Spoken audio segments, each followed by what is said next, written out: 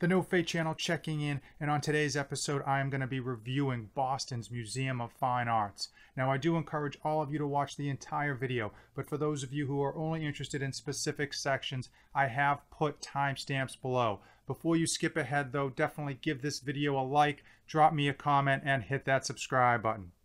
Today I'm doing a complete review on Boston's Museum of Fine Arts, but there is a ton to talk about before we even go into the museum. Now, first and foremost is parking. Parking in Boston can be super expensive, and the Museum of Fine Arts is no different. If you try to use the parking garage, it's going to cost you about $20+ just for the first 2 hours.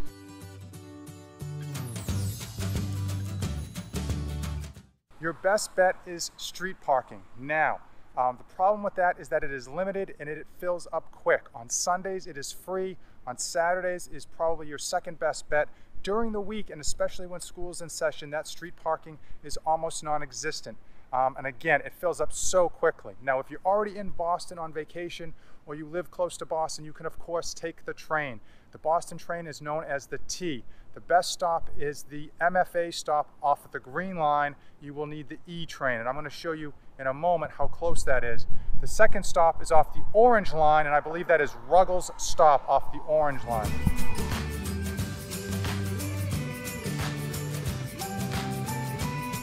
Another option besides the T to get to the Museum of Fine Arts are Uber and Lyft if you're already in Boston. Also, if you're going to be using the old Town Trolley to get around Boston and see a number of sites, they have a stop dedicated to the Museum of Fine Arts.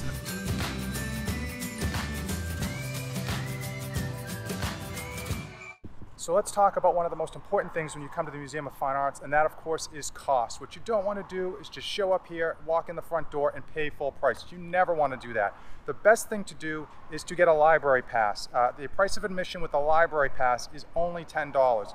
Most of the libraries in New England will have library passes. You just need to grab one.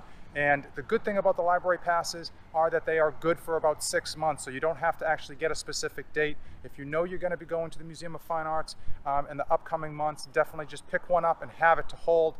If you don't live in the area, then you definitely want to reach out to someone who does to get you a library pass. Someone, I don't know, that has a YouTube channel that might be able to hook you up for free as an act of kindness. But otherwise, that is your best bet.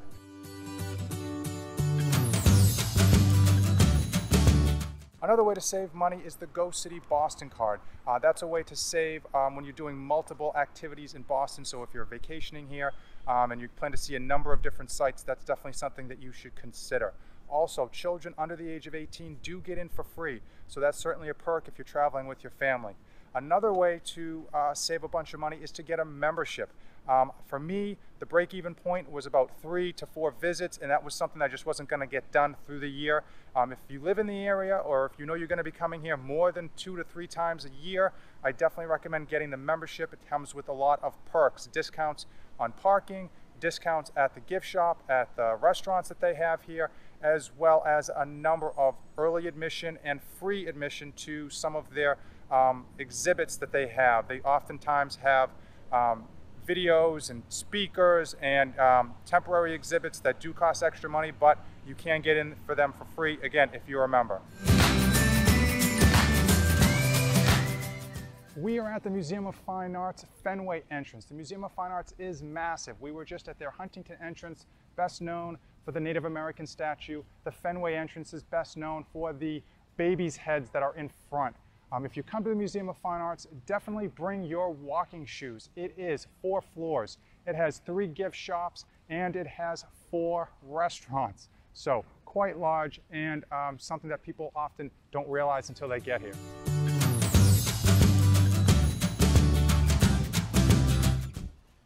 There are 4 restaurants inside the Museum of Fine Arts. They all range in price. If you're coming with the family, your best bet is the Garden Cafeteria. They have not only the best prices, but also the best family-friendly options. Keep in mind, you don't actually have to eat inside the Museum of Fine Arts. You can leave the museum and come back in the same day as long as you hold on to your ticket. It is good all day. There are a number of restaurants, both sit-down and quick meals in the ranging blocks around the Museum of Fine Arts.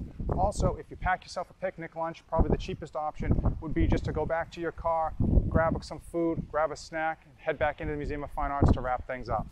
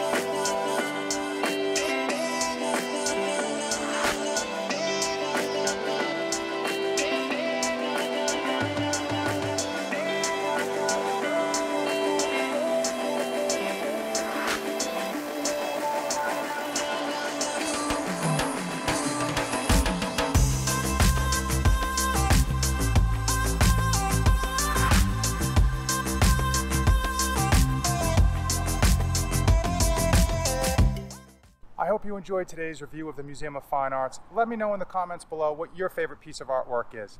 If you've come this far in the video, then definitely give it a like, hit that subscribe button. As usual, thanks for watching, and don't save anything for the trip back.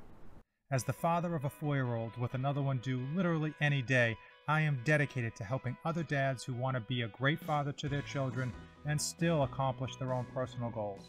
I provide ideas and insights to save you time and energy, two things that are in short supply for every dad out there. I'll also be taking you inside this dad's tricks, travels, and tribulations. I post new videos every Sunday night, so hit that subscribe button and join this community of dads helping dads. Thanks for watching, and as usual, don't save anything for the trip back.